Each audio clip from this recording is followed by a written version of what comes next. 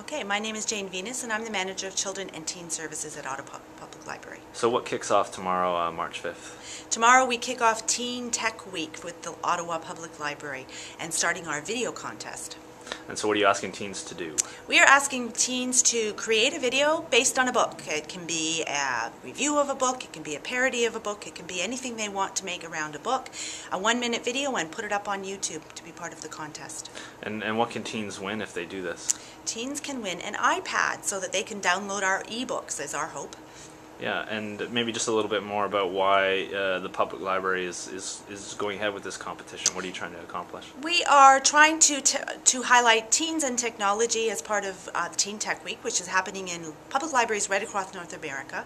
So our idea is that we marry the book and the technology. So the book in terms of the books on the shelves and the technology in terms of the videos on YouTube.